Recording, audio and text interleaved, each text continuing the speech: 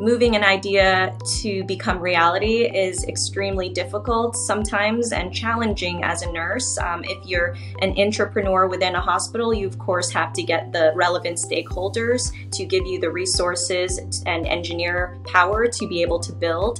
But if you're external to a hospital system, there also pose challenges.